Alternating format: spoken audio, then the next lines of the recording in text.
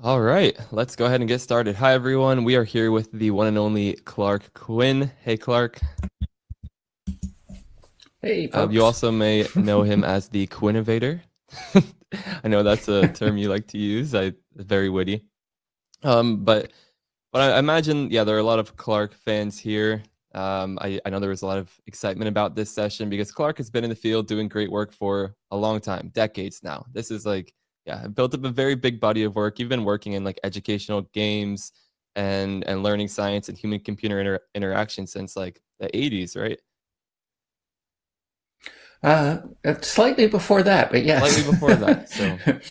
So you've seen it all Yeah, as an undergrad, as an undergrad. Nice. there was some relevant work.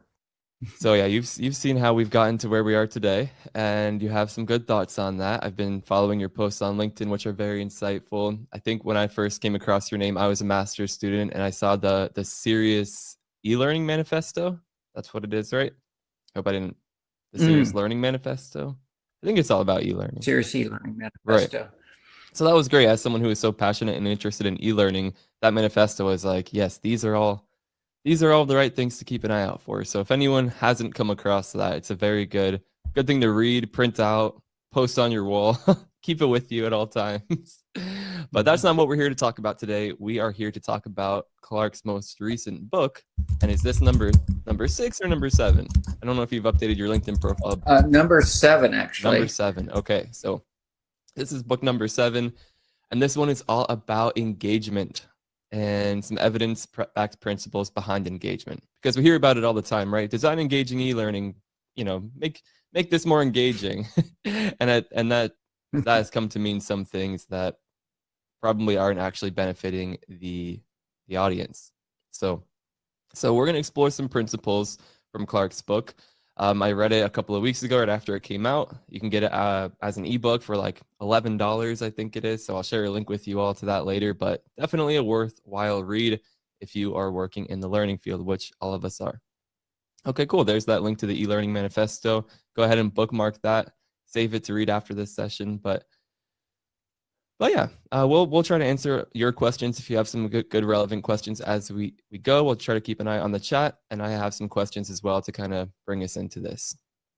So my first question for you, I tried my best to set the context for everyone, but how does this concept of engagement and this latest book, how does that fit into your career-long mission to really support and revolutionize this field?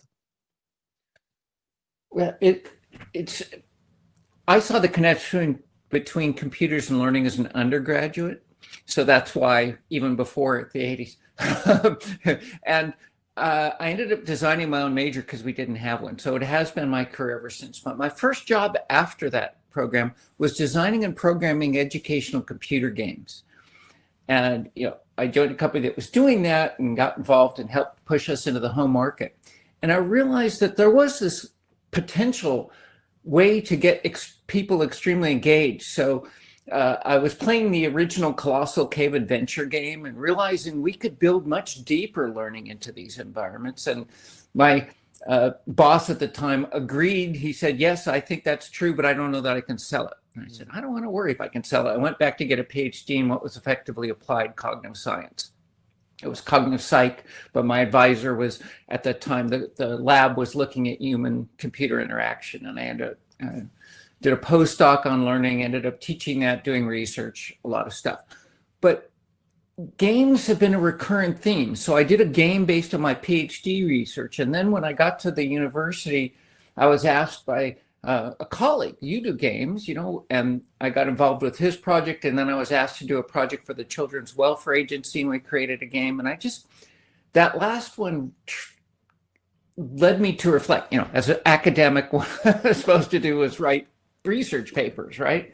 And so I wrote a paper based upon that game, and I found this alignment that ended up being the basis of my first book, which was How Do You Design Serious Games? And this book, To Make It Meaningful, I resurrect that alignment to show that learning can and should be hard fun, but it's it's been a recurrent theme of my career. You're asking how does it fit with my lifelong mission? My lifelong mission is to take what we know about learning and apply that to the design of instructional solutions, right? The learning technology solutions. And it's just become clear that ignoring the emotional component is a big mistake, because we find that we learn better when we're opened up emotionally as well as cognitively. With a caveat, you brought up an interesting point. When I mentioned this latest book, my colleague Charles Jennings said, do not title it, don't put engagement in the title. And I said, why? And he said, because it's become trivialized.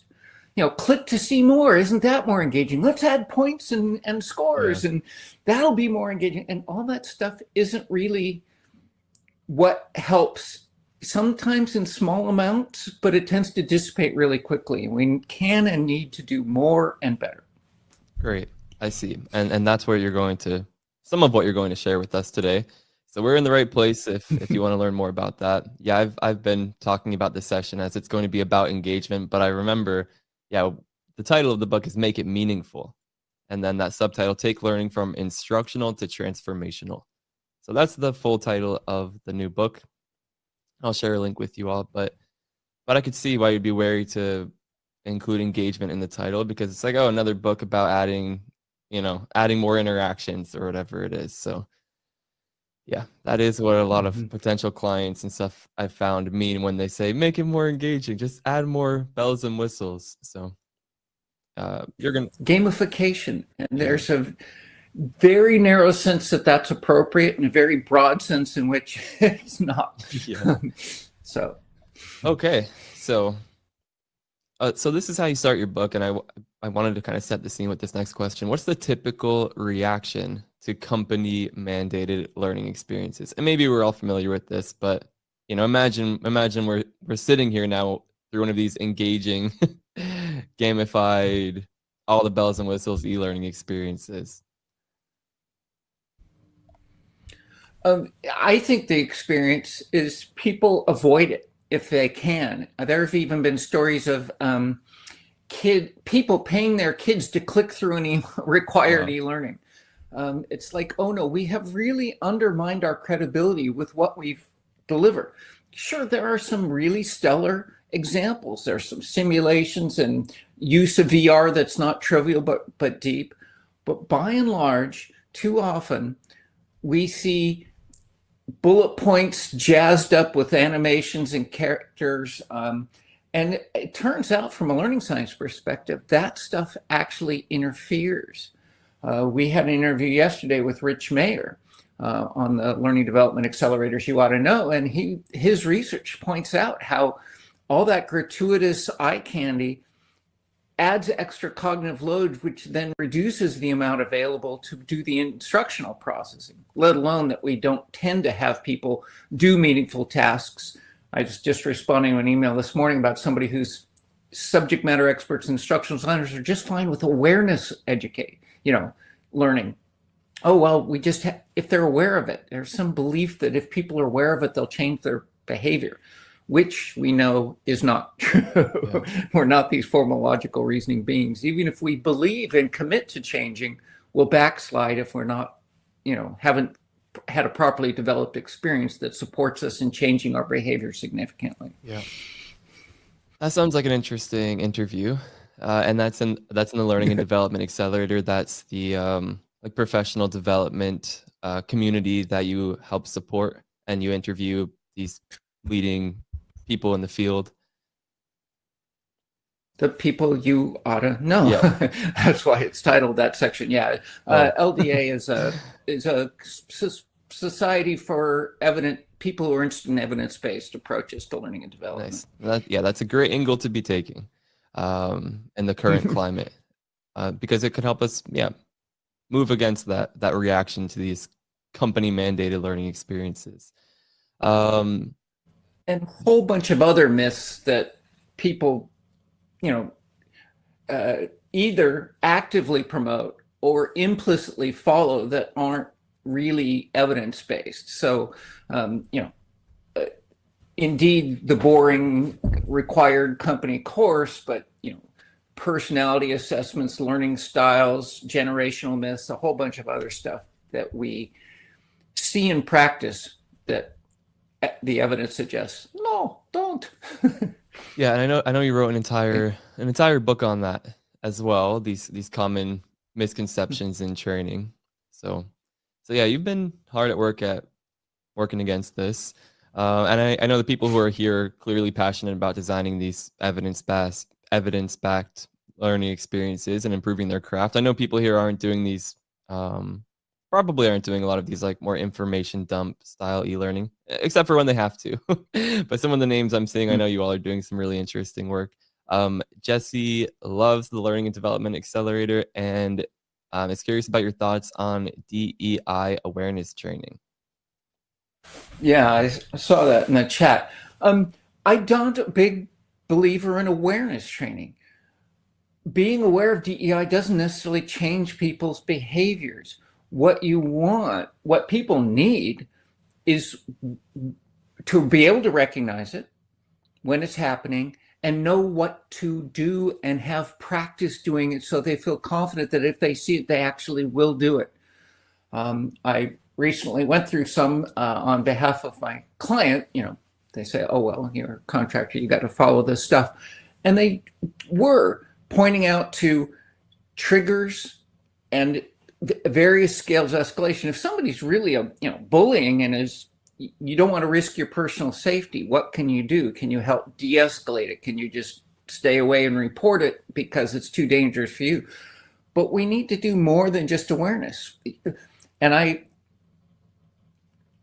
the compliance courses that organizations have, most of them are, just cover your assets, because the lawyers have said, well, if we have this, if somebody exhibits this behavior and we've offered a course on it, we can claim that they're just a bad person. And Mark Rosenberg once said in a column for Learning Solutions that one of these days, somebody accused is going to come back and push back and say, you offered me that course, but it didn't give me any effective skills. And so I'm not guilty. You're guilty for not really teaching me how to avoid it. And I think that's going to be right.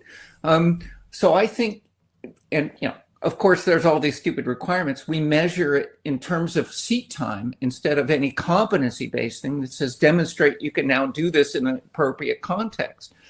So there's a lot of things wrong with what we're doing, and yet if we cared, if people really wanted to solve these problems, they could design effective solutions.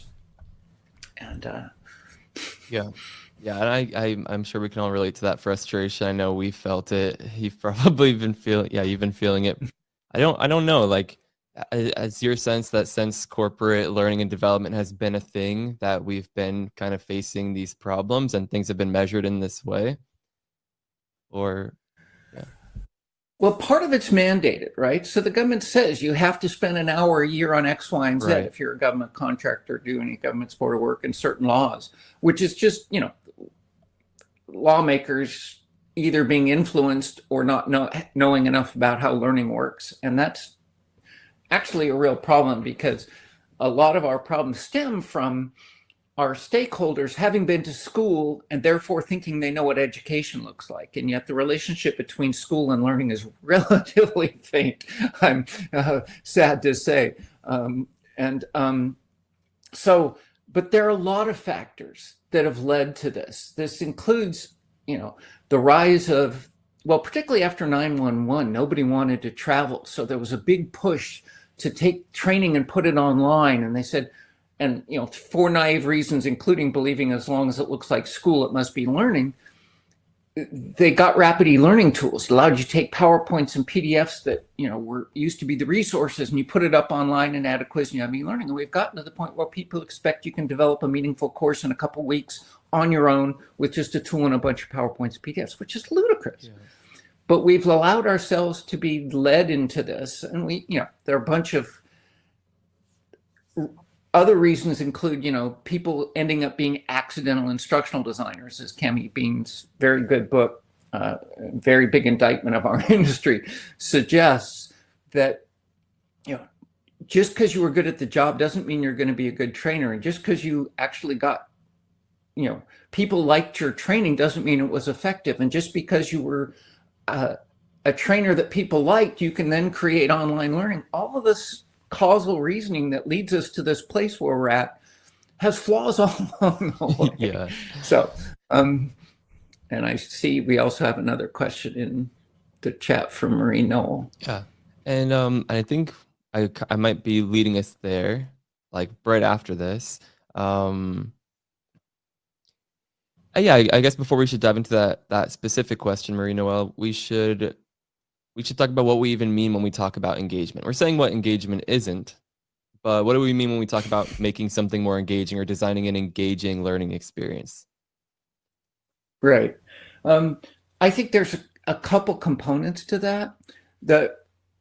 And I break it up into I break it up into two components, and I use a fishing metaphor, and I'm not a fisher person, so I can't don't think that this is necessarily a great metaphor, but I believe you got to hook them first. You've got to get them willing to commit the effort in the learning experience. And then during the learning experience, you have to maintain that commitment. So to hook them first, I believe you have to open up people emotionally even before you open them up cognitively. From learning science, we know that when you activate relevant knowledge before you provide new knowledge, it's going to stick better. Granted, absolutely. But we also have to help people understand why they should care. And we ignore that too much. Too often we see, we just start launching the course. Here's the objectives we're going to achieve. And here's the information. It's like, why should I care? We need to do that. We need to help people understand that viscerally, that, oh, I do need this. And then, once we've hooked them, there's three parts to the hook in my mind. I do need this. Also, and I don't know it now, because sometimes people, I need this, but I know it. And sometimes, that cannot be true, and yet they believe it's true. And so you may have to address that with certain audiences. And then the third thing is, and I believe this experience will change that. Now, we've lost a lot of credibility, so we may have to work extra hard on that third one as well to say, look, we know, we've seen the light, we now have a better idea what to do, give us a chance, right? So that's the hook. Okay. And then once there, you have to deliver on that. You have to say, yes, we're going to be giving you meaningful practice that is compelling in that you're solving problems you get are real, they're related to the work and you care about them, and they're at the right level of challenge. They're set in a context. We know that, from learning science reasons, contexts are better, but contexts are also more engaging than abstract problems. In fact, we shouldn't be what we do to our kids in school, giving them abstract math problems. Just horrible, evil things to do. Not evil, but just naive, I guess. So I would suggest that, and there's a whole bunch that goes into what makes a compelling experience, including, we need models. How do we make them as minimal as possible and useful? Examples, how do we make them as relevant as possible? Practice is the really critical element that's going to make the difference. There's a lot of nuances around that and heuristics and tips and tricks we can use.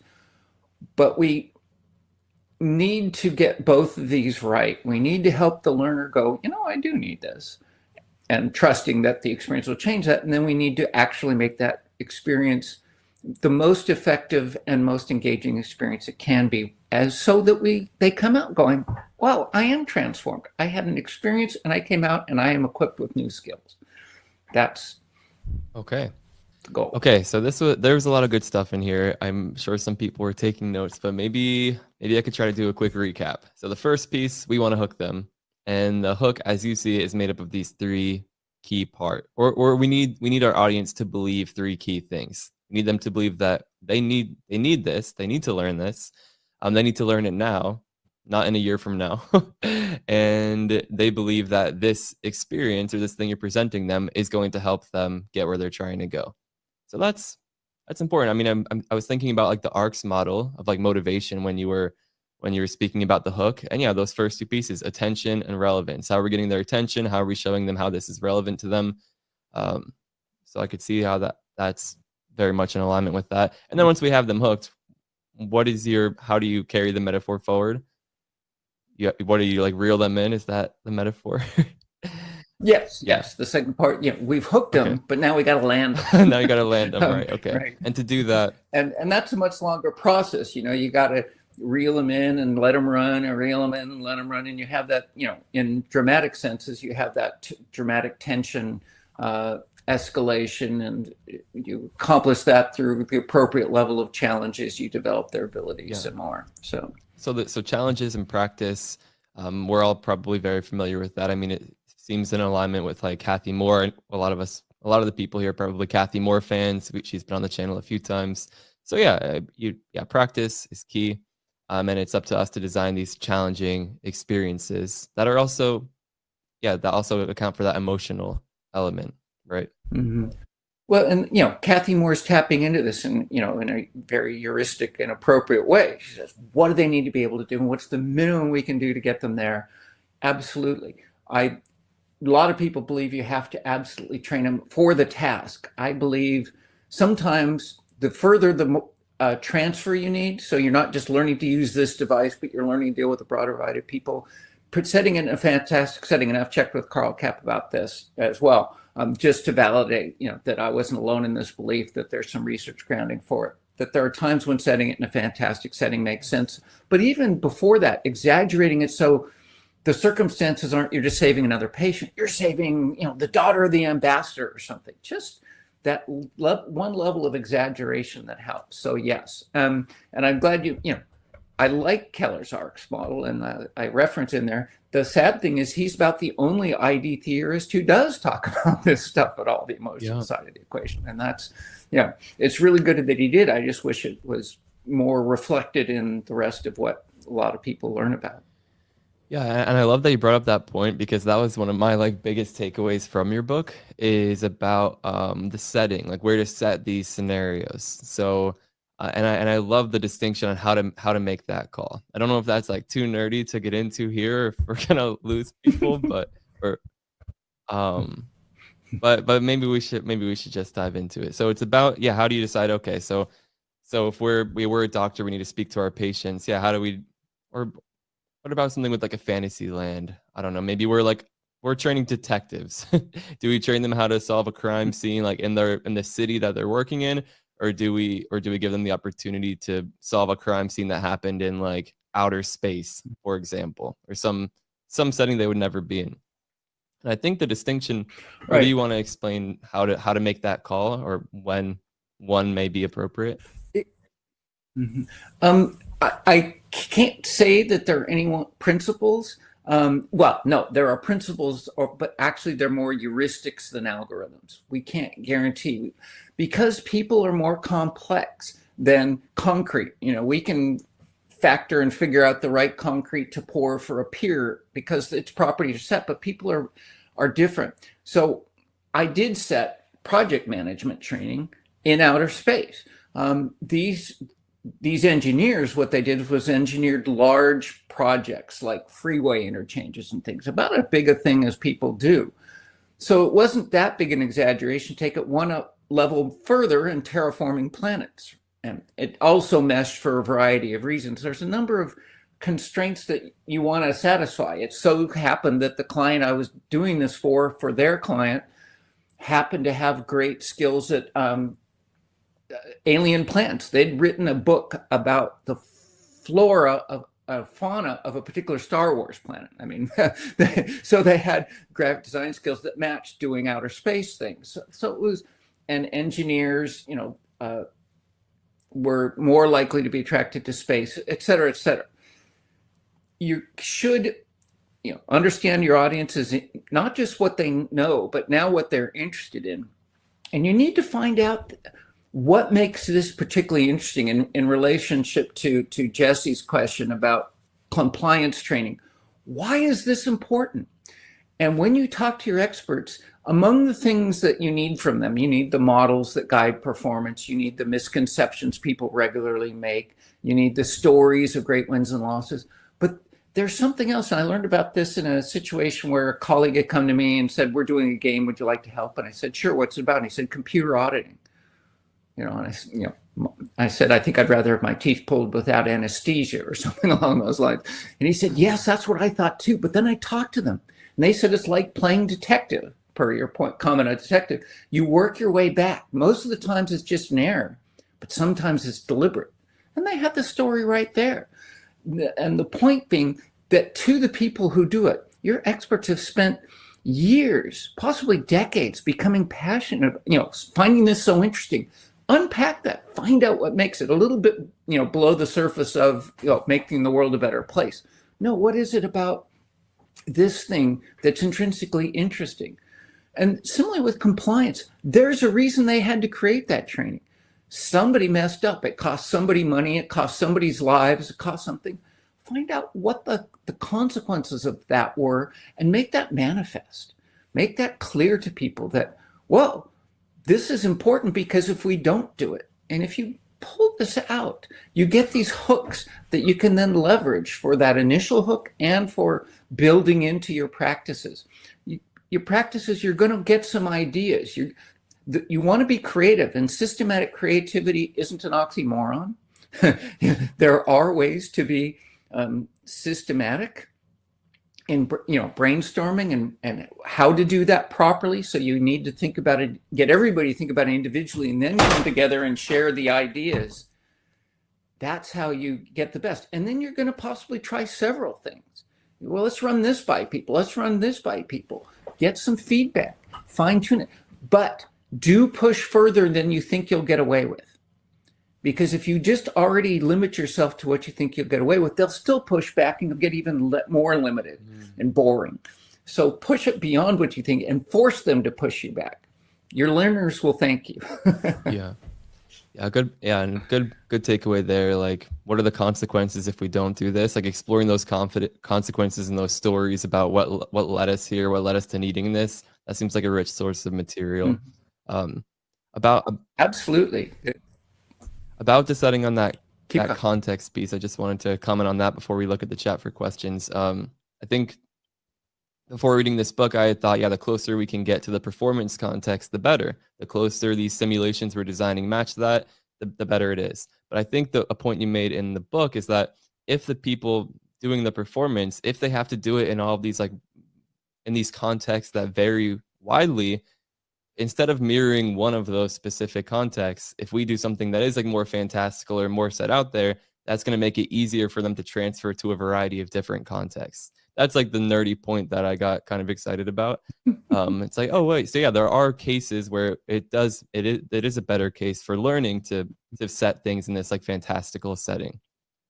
So yes, you still want to facilitate the reflection. You want to facilitate that abstraction. If people do problems in a whole bunch of different contexts, they don't necessarily see the links that make them all as instances of the same idea. We know from research on cognitive, my own PhD was on analogical reasoning, and we know that people are good at using analogies, but they're bad at generating them. So facilitate them seeing those connections. But in a fantastic setting, it may be, it's the evidence suggests that it is indeed easier for people to transfer, but you still want to give a breadth of experience. So, and you can do this in a couple ways. So your detective in space could work for a specific detective, for a particular police department, and only that. Or they could be a consulting detective and actually jump over to this planet and this planet. There are ways to get you facing different situations, and that depends on how far a transfer you need. But yes, and sorry, yes, I love geeking out about this, so don't at all worry about asking me geeky questions. I just hope with the audience is okay. A little geeky, but hopefully that was interesting for some of you, and maybe it'll make more sense when you dive into the book. But I was excited about that. So maybe we'll try to catch up on some questions in the chat. I see that a lot of them have come in. So if any stand out to you, do you want to, or would you rather me just pick some? Well, I see one about the use of visual resources to trigger emotions. I only see generic stock images. Is investing worth time creating visual triggers for each course? I like Connie Malamed as a person I really like for talking about visual design. I think you had her on one of your sessions. Last week, actually. Interviews. Yeah. She does a good job of talking about a visual style guide. And, you have an overall maybe corporate style guide, but then each experience should have its own theme and look and feel. And I do believe strongly in visuals, but if they're not relevant, they can, you know, I mentioned earlier about Rich Mayer and cognitive load, you know, with John Sweller. Too much extraneous can interfere. So you want to make sure they're on point, that they are either helping set the context in very subtle ways, or they're actually relevant to the specific task or the underlying model. We do want to trigger emotions carefully, and don't assume you're going to get it right the first time. You're going to make your best stab. You should test it and tune it a little bit.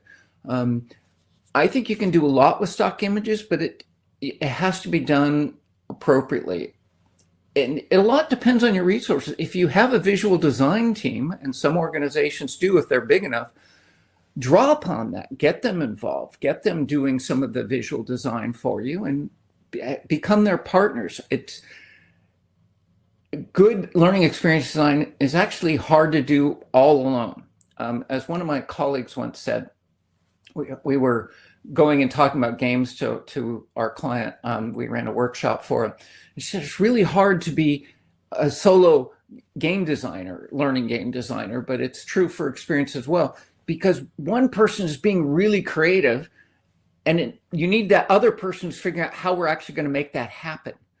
And so it's hard to be the person who can do both of those. And I realize you can't always be working in teams because of real world constraints, but find those times when you should get together with several other people and do some brainstorming, and then you can go away and work on it and be willing to contribute to your other colleagues in the same way. And so, you know, visual images are part of all of the overall aesthetic. Can you use sound, or is it going to be interfering because it's in an open plan office, and if you're listening to it, it's disturbing the person next to you? How do you handle this? But even visuals are about evaluating the trade-offs and figuring out what's the benefit versus what's the cost. But be very clear on the cost of the cognitive load that it could be creating. Yeah, good points. Always a good consideration when it comes to adding something new. Is it going to be worth it? Does the benefit outweigh that cost? So yeah, relevance seems like a good baseline thing to evaluate. All right. Do you have... oh, hi, Christy. Be fully nerdy. I just see Christy Tucker's joined in. Hey, Christy. Thanks for joining us. She does great stuff with scenarios. So. Yes, indeed. We actually spoke with Christy, but it was a while ago, like over a year ago. But thanks for joining us, Christy. And maybe we should just dive back into the engagement piece, go back up to that question from Marie Noel. That's where I was going next too. Like, what do we actually need to change if we're trying to design more engaging learning experiences? And Marie Noel's question is about what are some strategies we can start implementing? Well, the first place I'd focus is on practice. Yeah. We don't do good practice. We tend to do knowledge test questions. And we can write good questions in multiple choice, but they should be mini scenarios. It should be a situation where you have a choice of actions to take as opposed to reciting knowledge, because that's what you're going to have to do in the real world. My editorial soapbox is I'm going to suggest what's going to make a difference to organizations is not the ability to better recite facts, but the ability to make better decisions. And that's actually makes it easier to work with your subject matter experts, because they have enough, because of the way our cognitive architecture works with compile knowledge away, they tend to recite the knowledge they have instead of their actual what they do. In fact, they can't even articulate what they do. 70% of what they do isn't available consciously to them, is the estimate from a group in the University of Southern California. So, but if you focus on the decisions people need to make differently, that's one way to break it out. So practice putting it in decisions, putting them in scenarios. You can do it in multiple choice questions. You can do it in branching scenarios. You can do it in full game environments. But get better, more and better practice. And, you know, to Kathy Moore's map, but make that the focus and put the minimum resources around to succeed at that. Then the second thing is to redo our intros, to include that emotional hook to begin with. Back to the practice, we need to make sure that the challenge is appropriate. How many, you know, I like to ask this of audiences when I speak, how many of you have seen a quiz question where the alternatives to the right answer were so obvious or silly that you could have gotten the question right without having learned anything?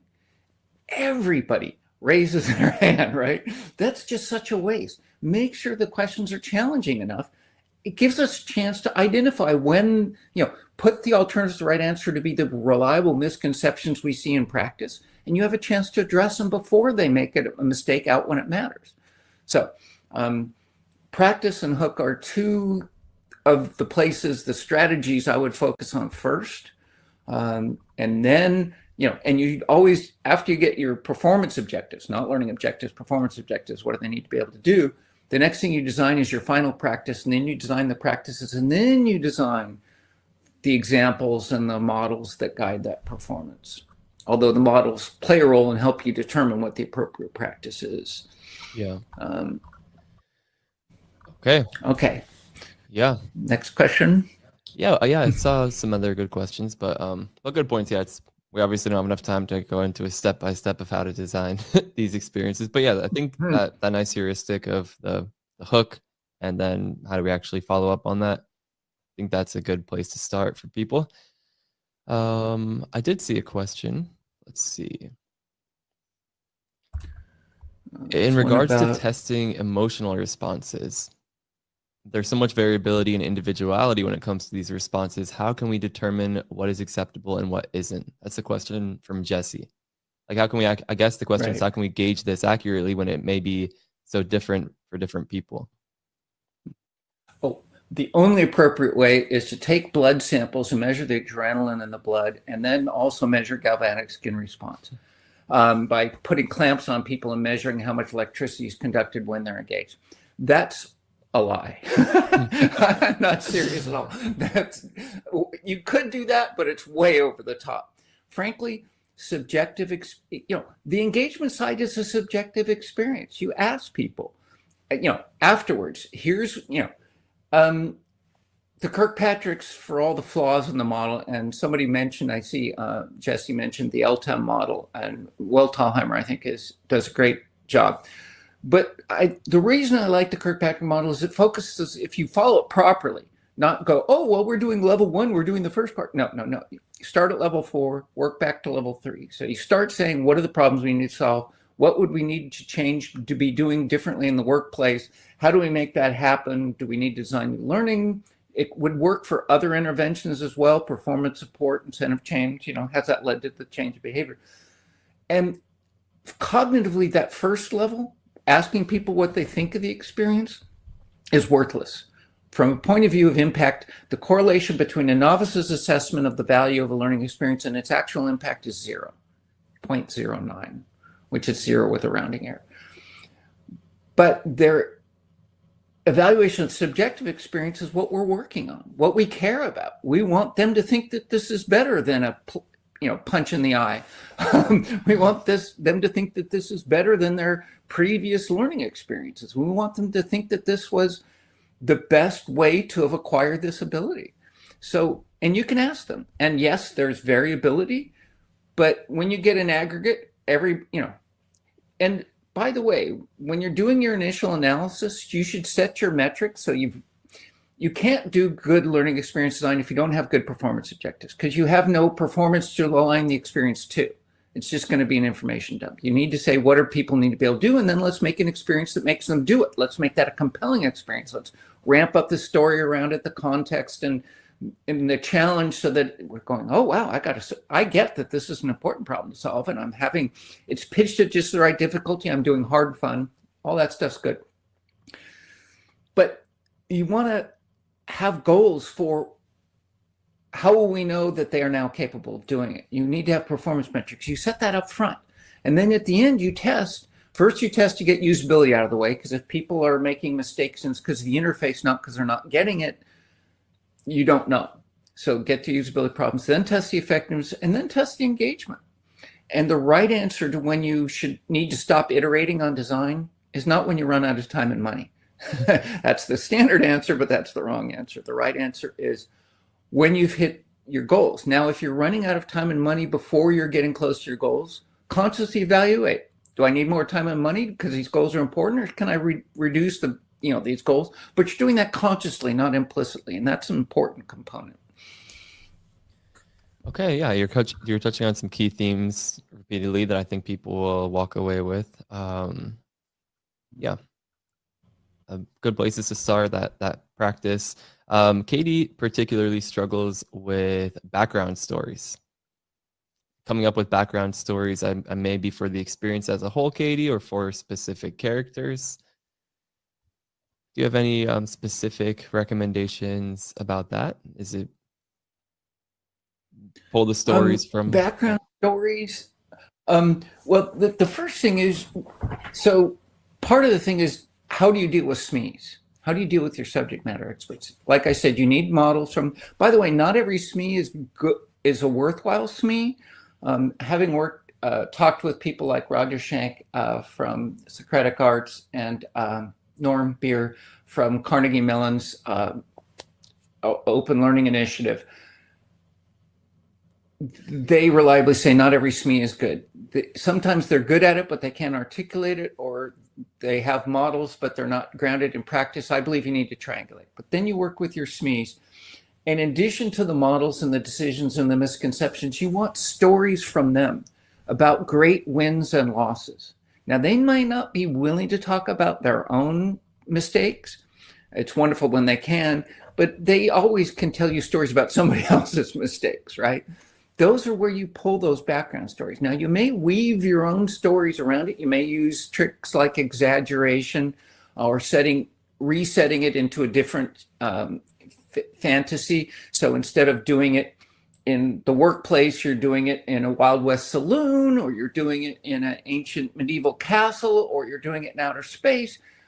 But there are things you can vary and things you can't. But you want to pull those stories from real wins and losses. That's the best place, because then it's grounded in reality. And the story should tell you why it was a success or why it was a failure. And you bake that in as well. And that gives you some of the, particularly the failures, give you some of the misconceptions, the ways people typically go wrong. So I really like getting those stories. And sometimes you'll have to write them, if you can. The reason you triangulate, by the way, not only SMEs, but supervisors can tell you errors about, they come out from training and they still do this stupid thing. You want to build that into your training.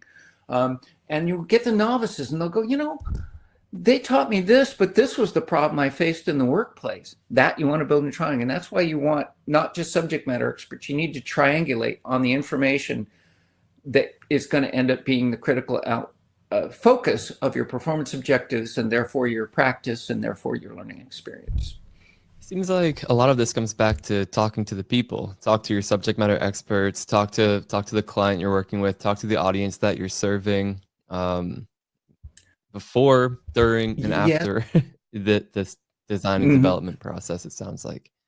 Yes, and you absolutely want to do that, but you also want to make sure that you're getting these particular pieces of information that are critical to making a learning experience that actually is not only engaging, but is also effective. Yes. So you need these certain elements. You get it by going around talking to people.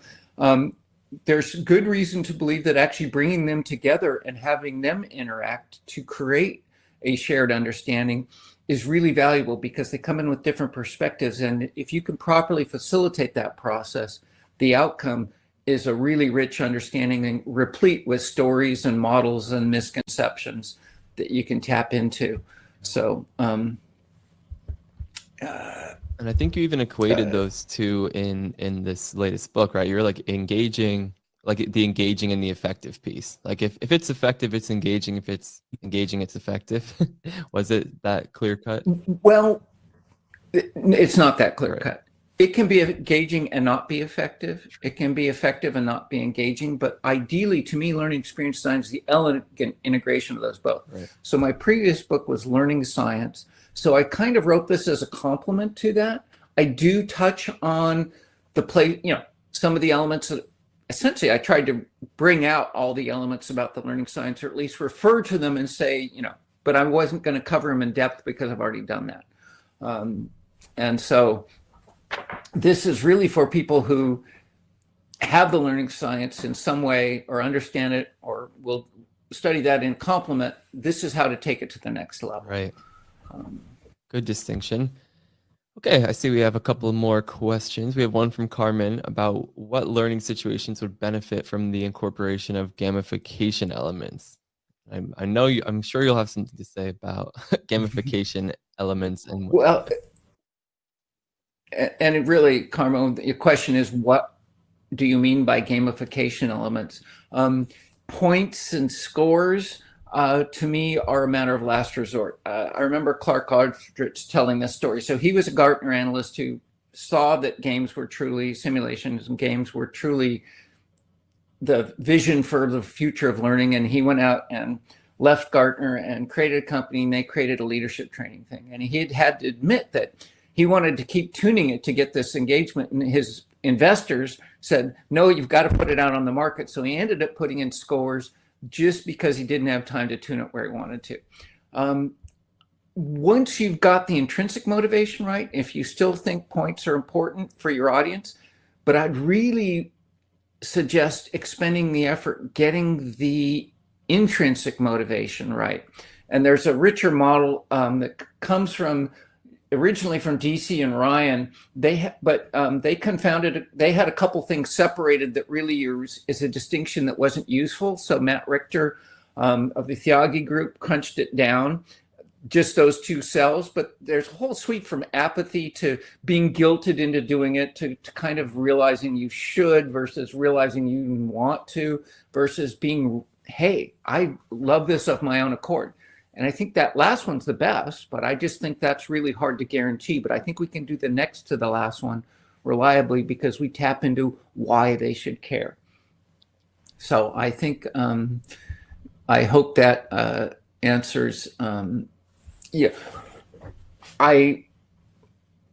There's evidence that, points and scores with certain audiences are highly competitive, but unless you're guaranteed that, that's not good. Otherwise, it can tend to atrophy really quickly. And in fact, somebody who does a lot of gamification talked about how they had to keep fine-tuning it and doing it, and it's a lot of work to do it well. And I heard a speaker on gamification also say that if you do it wrong, it can undermine what you're doing instead of add to it. So you just really be careful. And we know that rather the intrinsic motivation, not just targeted up drill and kill, but actually building in meaning to what you're doing does lead to better outcomes. Okay. Yeah. So you're saying don't just add those gamification elements because they might make it more engaging. You're saying take a step back, try to explore that intrinsic motivation and see why people might care in the first place and address those elements we spoke about at the beginning of this session. The case you're making is that's going to be more reliable and probably more effective than any individual gamification elements. Mm-hmm. Yeah. That's I believe the evidence tells us that. Yeah. It sounds like it. Yeah, all these references you're making to people and their groups and their companies, I'm gonna need to watch back this replay and find all of these people and look at their work because it sounds like some good stuff. So thanks for all of those citations, little rabbit holes we can dive into. Very good. Well, that's what happens when you're a nerd like I am about this stuff, and you end up and have done it for decades. You end up accumulating a lot of stuff. I haven't even mentioned Luna and Renninger's book on surprise and Barrett's book on emotions and a bunch of stuff that also plays a role into it. Yeah, we're gonna need. I love it. Casey, can you mention his book title again? Yeah. Oh, my book title, maybe? I actually have a featured action set up to share this, but okay. But I also feel like I need to read every one of your books now, also because I had some really good takeaways from this one. Following along with your LinkedIn post isn't going to be enough anymore. Jesse asks about novelty, and yeah, the thing to me about novelty is peppering it through. So it doesn't have to be novel all the time. If you're giving them a challenge, that's enough engagement. But then you relax. But I think, for instance, in a branching scenario, if there's an unlikely branch, toss a little bit of idiosyncrasy in there. So in the workplace of the future demo I did with Learnovators, trying to say, what could you do if you try to apply these principles under real world constraints? There's a character who's who's her boss is trying to talk to her about, her behavior and do the right sorts of things. And she's talking about how she's excited about the projects she's worked on. And so one of them is the congressional nullifier, which doesn't exist, but sometimes it would sound like a really good idea. Just odd little bits tossed in here they go, oh, it's not dry and boring. They can have a little sense of humor, a little bit of twist of evidence. And the reason earlier responding to Jesse, your comment about background stories, there are also background stories for your characters. A guy wrote a book about creating emotion in games. It's on my shelf, but I don't remember his name right now.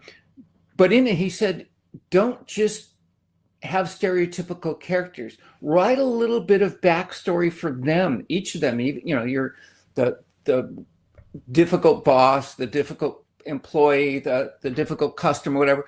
Give them a little backstory. It won't all manifest in the dialogue you see or how they do it, but it gives them a little depth. Have a reason why they're that way that may not actually, and it doesn't have to be a lot of extra work, but it helps create characters that are more interesting, and it shows up in subtle ways. But I think it's just a heuristic that I think is valuable to keep in mind.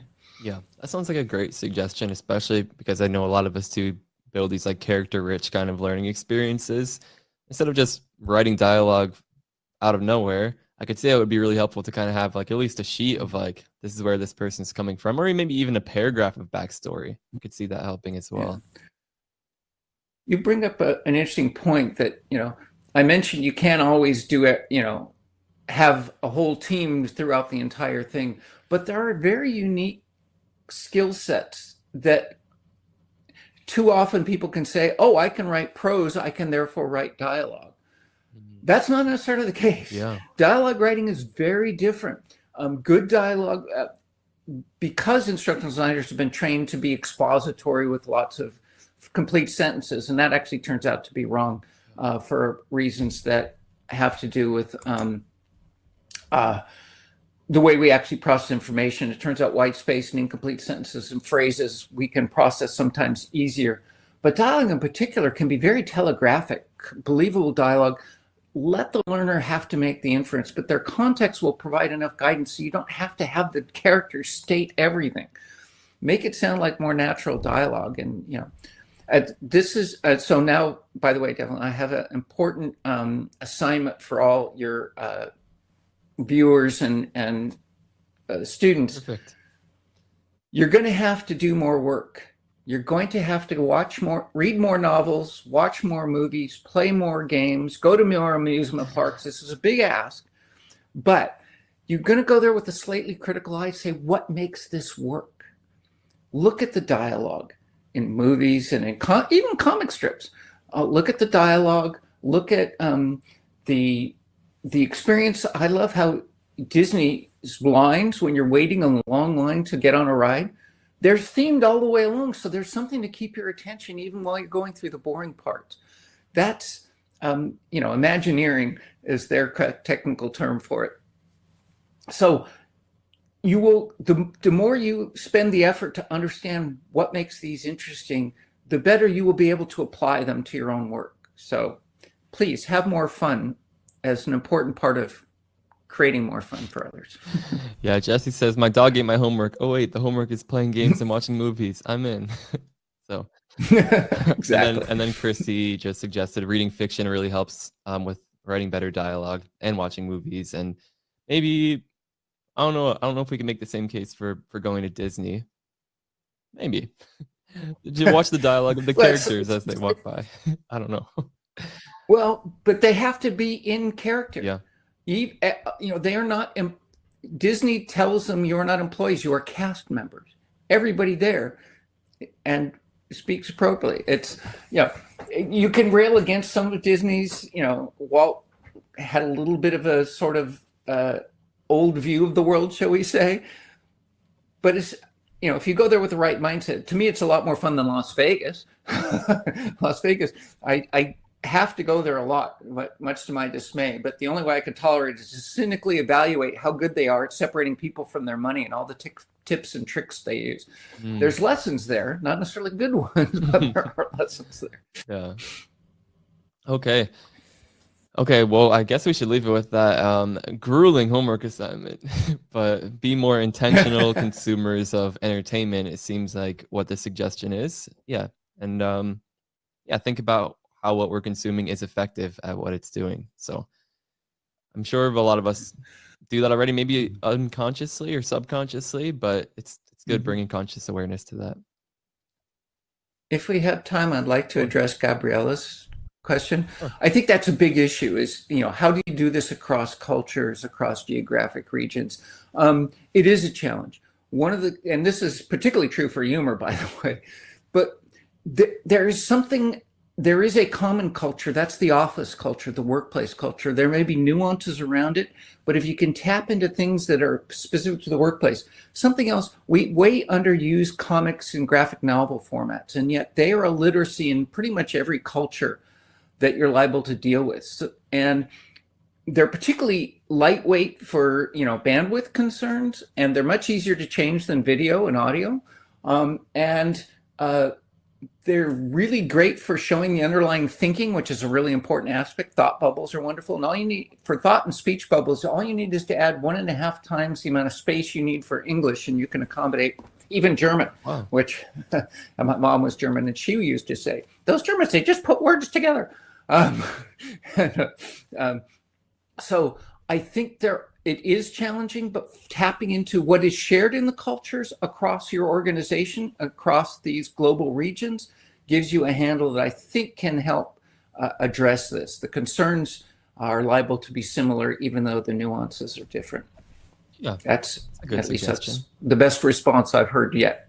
Yeah. Good suggestion. Okay, well, let's end it with that then. And you all have the link to Clark's book if you want to dive into that. Again, you can start reading it like instantly in an ebook format. That's what I did. Like $11. Promise you'll get more than $11 worth of takeaways from that. And then if you want to, Clark does way more than this single book. So if you want to stay tuned with what he's up to, you can connect with him on LinkedIn. And you seem to be quite active on there as well. So I know that will be a good way to follow along. I'll share the link to your LinkedIn as well in case anyone here isn't already connected. If you're watching this on YouTube, I'll share all these links in the description. Oh, you have the Quinnovator handle on LinkedIn. Very nice. Yeah.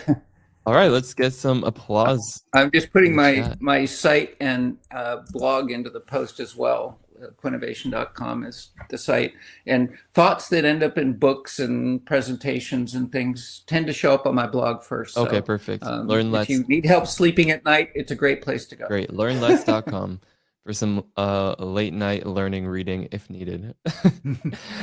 Okay, great. Put you right to sleep. Well, thanks for joining us. Had some great takeaways from the book and from this session, and we will be following along on LinkedIn. So talk to you soon, and thank you everyone for coming and asking the good questions. Bye-bye, everyone. Indeed. Thanks.